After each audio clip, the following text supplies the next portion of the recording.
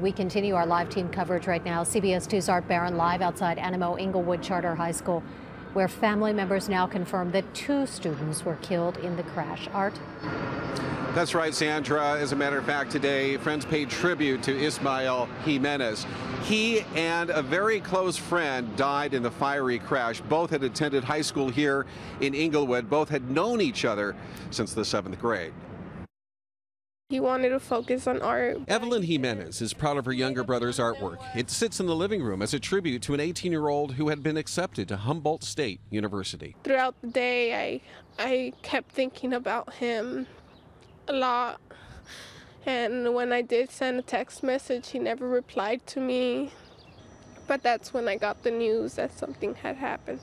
Ismael and his close friend Denise Gomez, both from Animo Inglewood Charter High School, died in the fiery bus crash in Orland. Evelyn received confirmations from both her parents and Denise's cousin. Her cousin called me and she let me know that her parents said that she had passed away. Thank you for letting me have the honor of coaching you for 1 season. Today, teammates and coaches of the Lennox Little League's Tomataros paid tribute to Ismael. He had played outfielder in 2012. And all your friends, your teammates, he lives on through you guys. Don't forget that.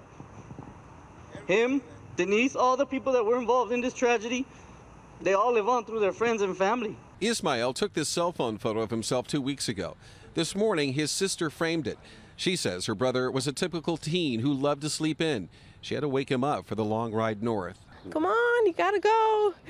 Yeah, I spoke to him, not a lot of words, but I said, I hope you have a safe trip and I'll see you soon, and that was it. Evelyn knows how much her brother touched the hearts of so many. It's evident by the 200 or so who paid tribute today with the release of these balloons. This is for him. All right, guys?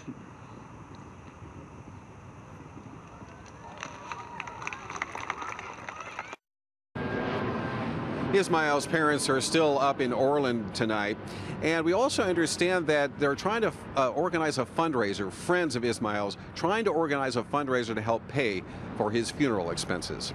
We're live in Inglewood. Art Barron, CBS 2 News.